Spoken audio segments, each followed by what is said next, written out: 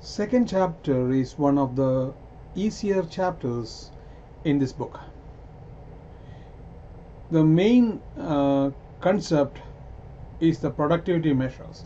So we have a homework, and based on that, and the change in productivity is another one. So I'm going to discuss about the productivity measures.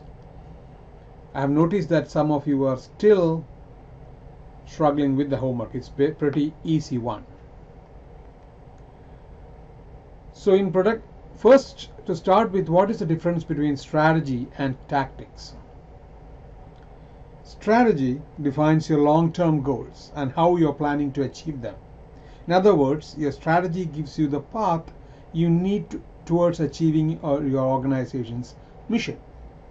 Tactics are much more concrete and are often towards smaller steps and shorter time frames along the way. They are also called initiatives.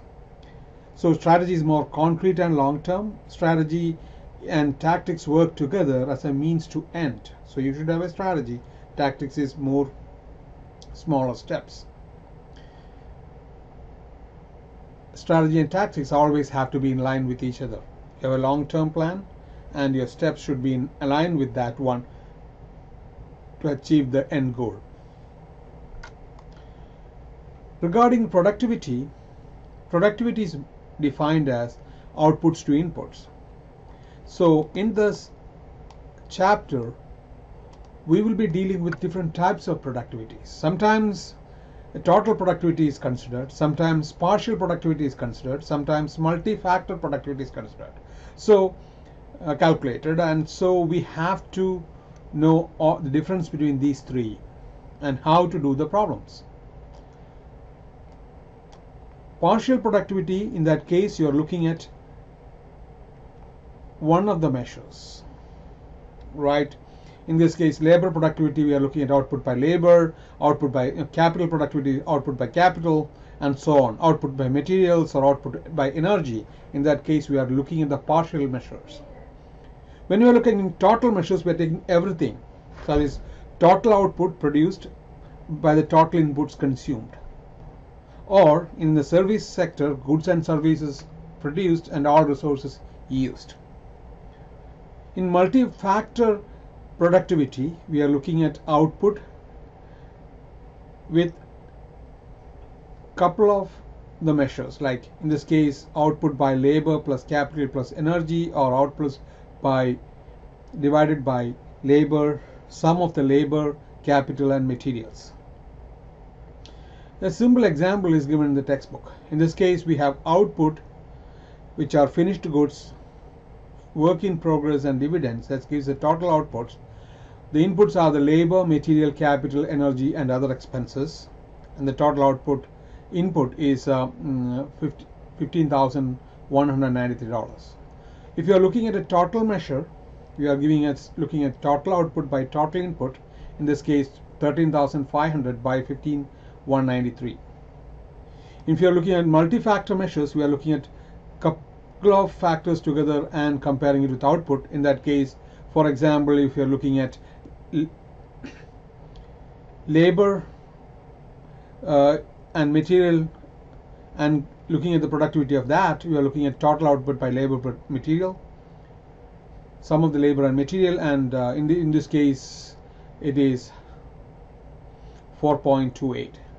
If you are comparing the productivity with respect to finished goods with the labor and material, the multi-factor becomes you are looking at different factors. That is different factors. That's it. Finished goods, if you are looking at the finished goods productivity with respect to labor and material productivity, it's finished goods by labor and material.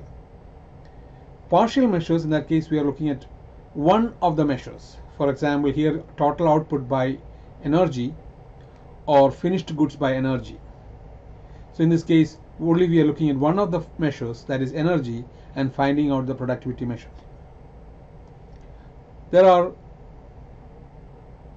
partial measures of productivity. Examples are in restaurants, customers' meal per labor hour, or retail store, it is sales per square foot, chicken farm, pound of meat per pound of feed, or things like that.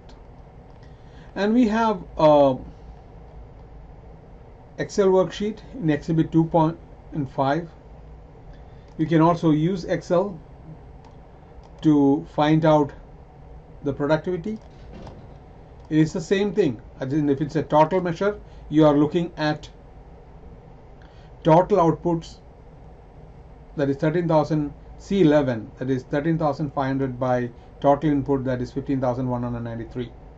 In multi-factor method or measures, we are looking at C11. What is the C11? That is total output by C14 and C15. C14 and C15 are human material, cost or labor, and the material cost.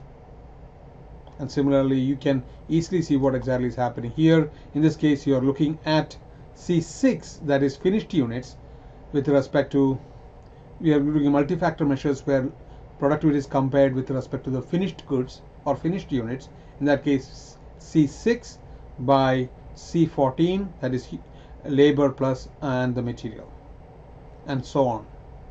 And for example, the partial measure example is total outputs with respect to energy, that is divided by 540, C11 by C17.